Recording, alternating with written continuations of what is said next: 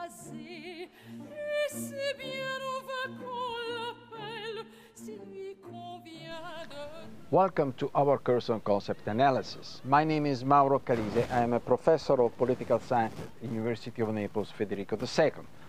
We shall analyze together the basic vocabulary of the discipline and such keywords as party, bureaucracy, public opinion, democracy, constitution, legislature.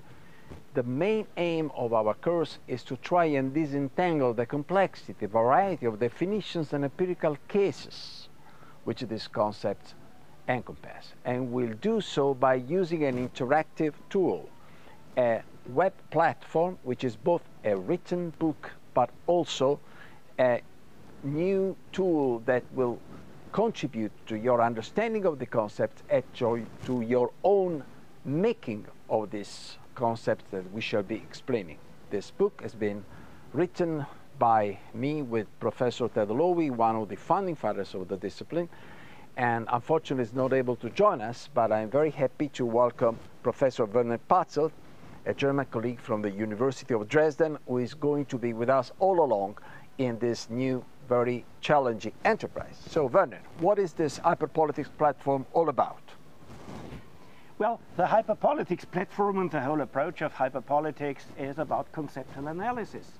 So what can you expect from this class on Hyperpolitics? First of all, you get an introduction into conceptual thinking, what it is about, why it is important, what its most important tools are.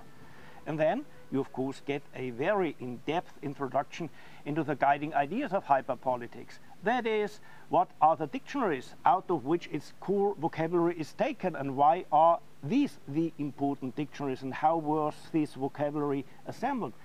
And the core element of Hyperpolitics is the matrix, a matrix around one central concept, around which you collect and give order to 12 additional concepts, which allows you to integrate theoretical thought out of the literature into your own reflections. And because theory is the one thing and practice is a different thing, you will see some discussions between my colleague Mauro Calise and myself, which show you how this approach of Hyperpolitics is put into practice and what the standards for good quality are.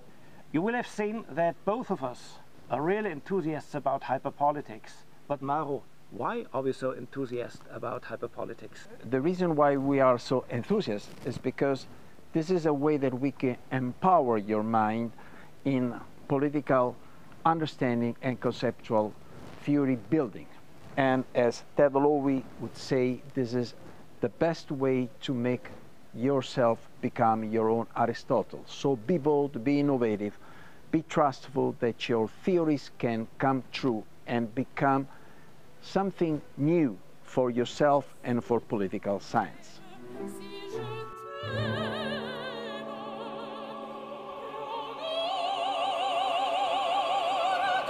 t'aime,